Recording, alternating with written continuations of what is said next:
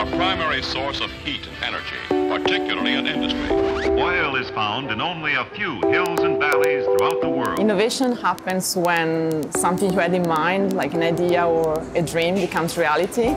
And this is happening at a pace which is unprecedented today. Little wheels for fun or big wheels for work. And innovation can happen step by step, but I think it really makes a difference when it's step changing and really disruptive. Flows through wires to the factory far away.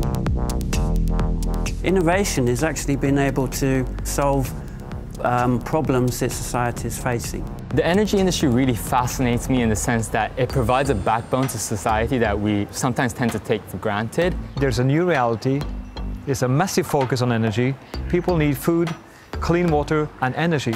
And without energy, you can't have one of the two others.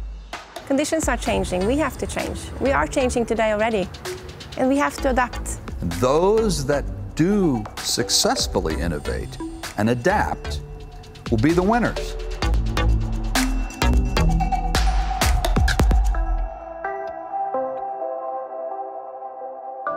The energy ecosystem as we know it is evolving and fast.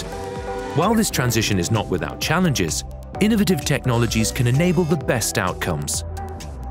Demand for energy has grown significantly because the population is growing and, of course, economies are developing. So I think technology can really help us move forward in the energy transition. And it's things like the industrial Internet of Things, it's things like artificial intelligence, allowing for potentially autonomous operations in the future.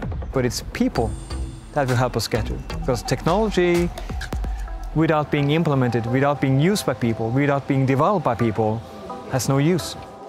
Most of my students are really eager to get out and make a difference, and they are really optimistic about what can be done.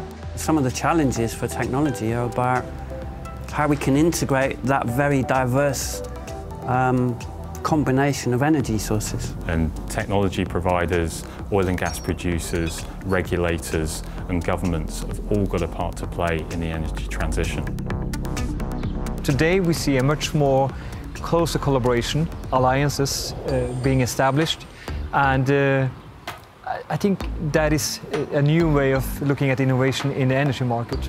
And so in a situation where we face, as we are today, with lower oil prices, projected to be probably that way more so in the future than not, the winners will be the technology leaders. As the world demands more energy, it also demands it be produced and delivered in new ways.